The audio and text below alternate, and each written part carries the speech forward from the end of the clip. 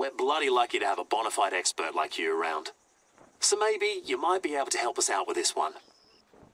The other day, my missus read something in the newspaper about a saltwater crocodile causing mayhem and understandably making people nervous. It also had a map of the Saltie sightings. Maybe that article's a good place to start. Here's where you'll find it.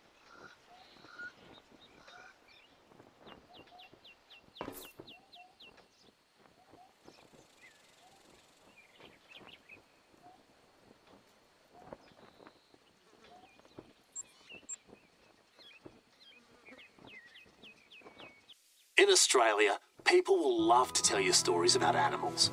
The animals even get nicknames. Then it becomes part of a local furphy. Yeah, nah, the stories aren't just a furphy. Well, most of the time. After all, this Stevie story started from a few bloody real incidents. Yeah, it was a couple of years ago. If you haven't already encountered one, the salties are more aggressive and dangerous than, say, alligators. A lot more. And sometimes you get one that's even more territorial and starts venturing outside its natural habitat, like Stevie.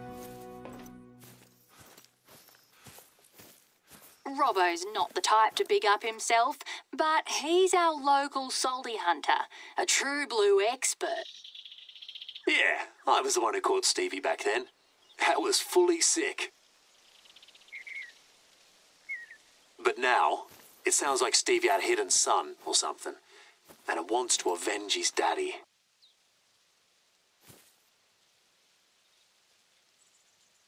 You found the article? Sweet as. So where did they say the Saltie sightings were? Righto, gotcha. Then let's tag those areas in your hunter, mate, and go check it out.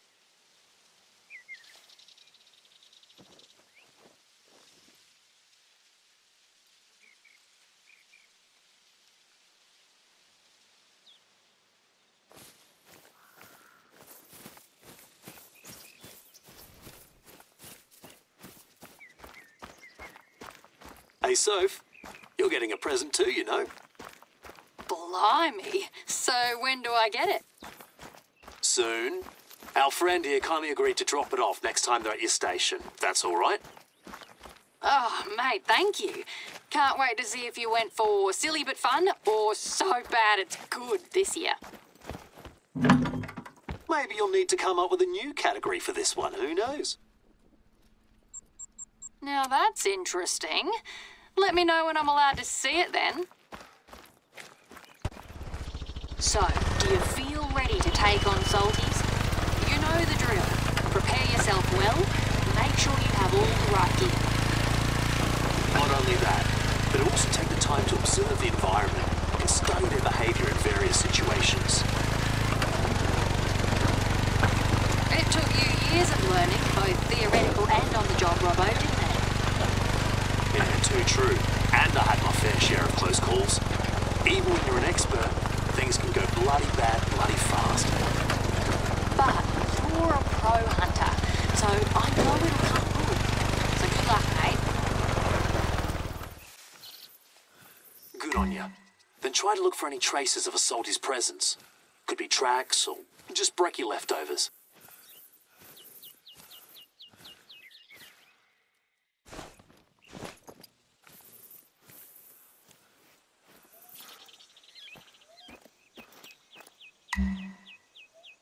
Got it. Yeah, that's the work of a salty. It's not usually their territory. They'll need to deal with this.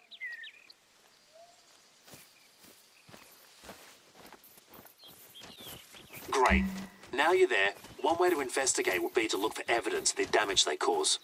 Carcasses, for instance.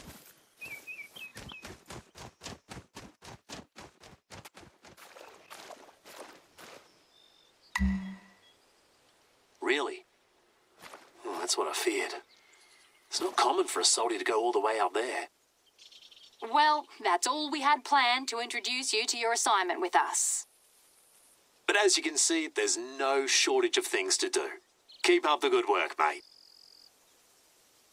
But don't pull a Robbo.